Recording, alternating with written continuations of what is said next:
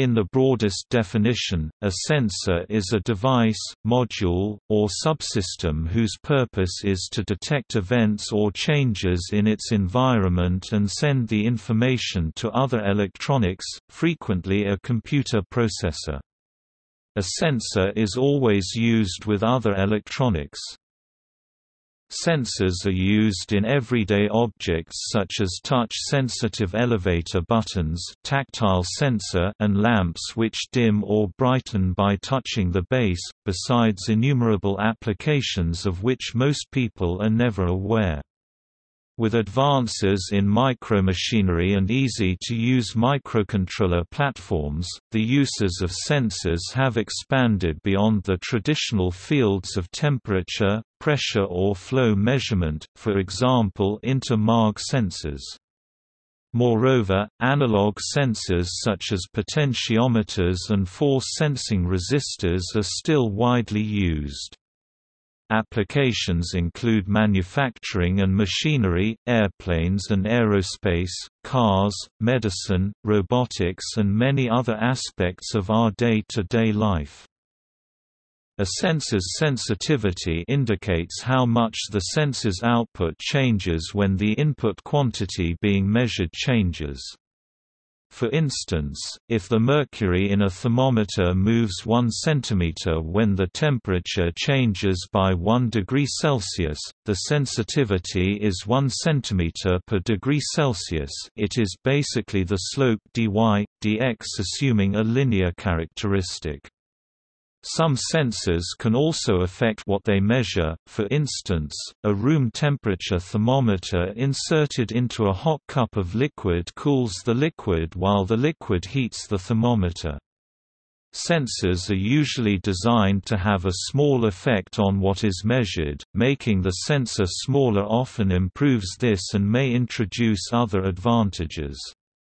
Technological progress allows more and more sensors to be manufactured on a microscopic scale as microsensors using MEMS technology. In most cases, a microsensor reaches a significantly higher speed and sensitivity compared with macroscopic approaches.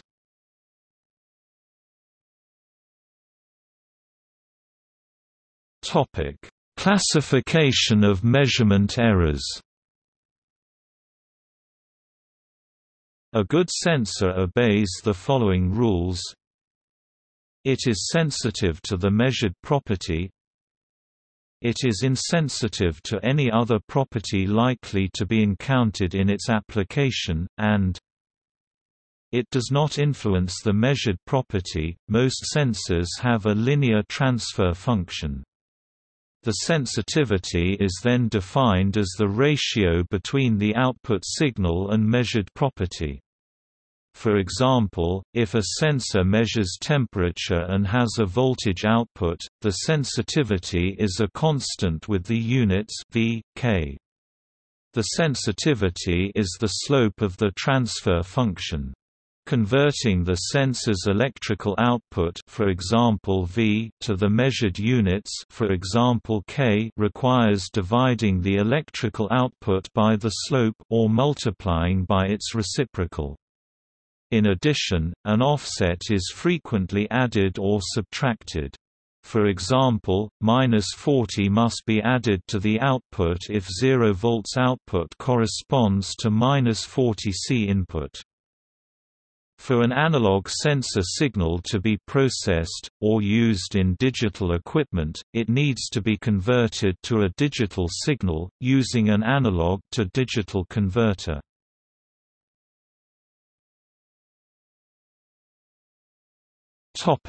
Sensor deviations.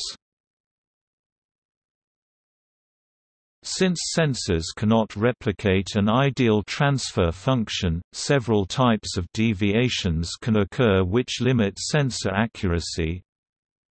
Since the range of the output signal is always limited, the output signal will eventually reach a minimum or maximum when the measured property exceeds the limits.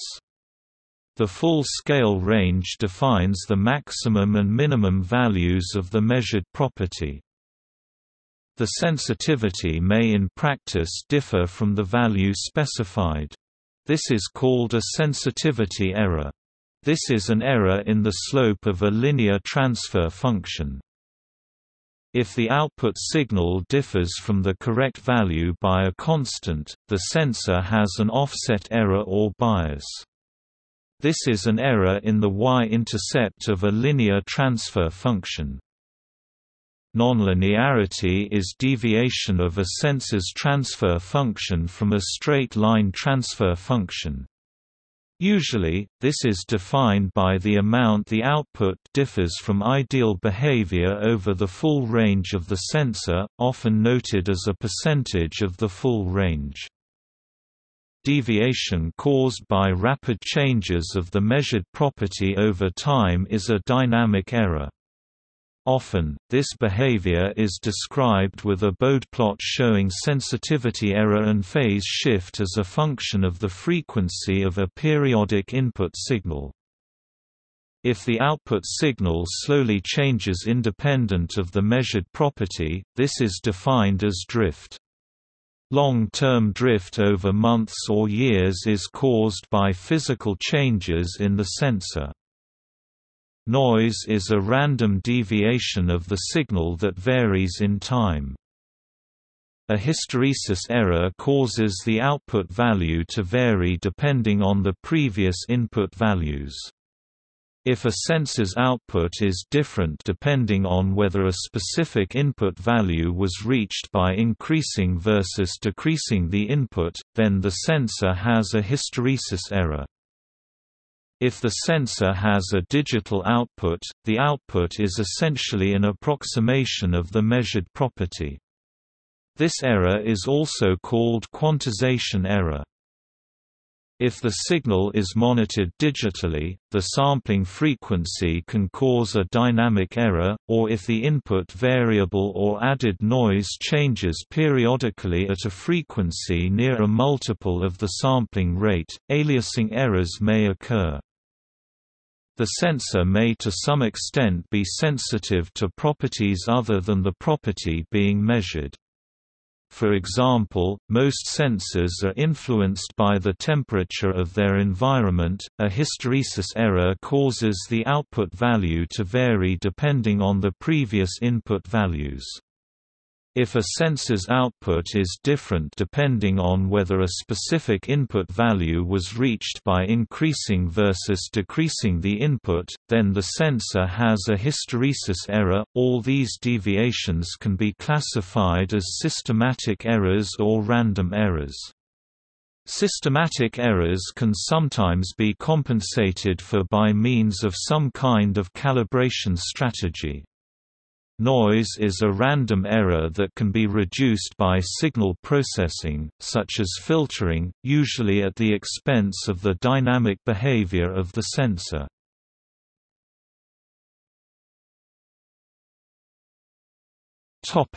Resolution. The resolution of a sensor is the smallest change it can detect in the quantity that it is measuring. The resolution of a sensor with a digital output is usually the resolution of the digital output. The resolution is related to the precision with which the measurement is made, but they are not the same thing. A sensor's accuracy may be considerably worse than its resolution. The sensor may to some extent be sensitive to properties other than the property being measured. For example, most sensors are influenced by the temperature of their environment.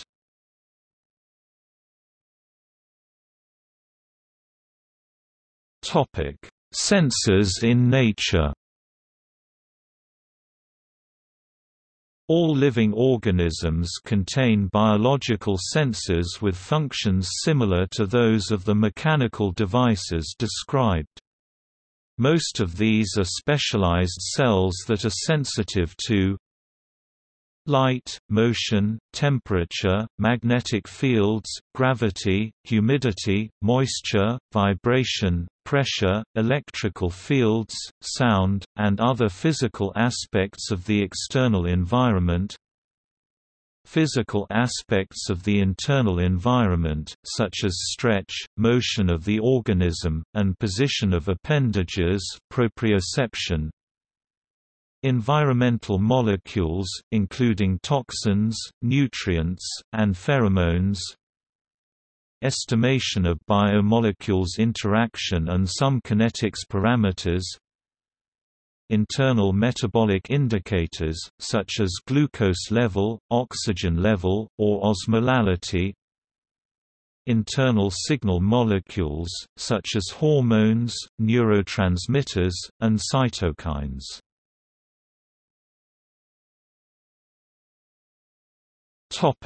Chemical sensor. A chemical sensor is a self-contained analytical device that can provide information about the chemical composition of its environment, that is, a liquid or a gas phase. The information is provided in the form of a measurable physical signal that is correlated with the concentration of a certain chemical species, termed as analyte. Two main steps are involved in the functioning of a chemical sensor, namely, recognition and transduction. In the recognition step, analyte molecules interact selectively with receptor molecules or sites included in the structure of the recognition element of the sensor. Consequently, a characteristic physical parameter varies, and this variation is reported by means of an integrated transducer that generates the output signal. A chemical sensor based on recognition material of biological nature is a biosensor. However, as synthetic biomimetic materials are going to substitute to some extent recognition biomaterials, a sharp distinction between a biosensor and a standard chemical sensor is superfluous. Typical biomimetic materials used in sensor development are molecularly imprinted polymers and aptamers.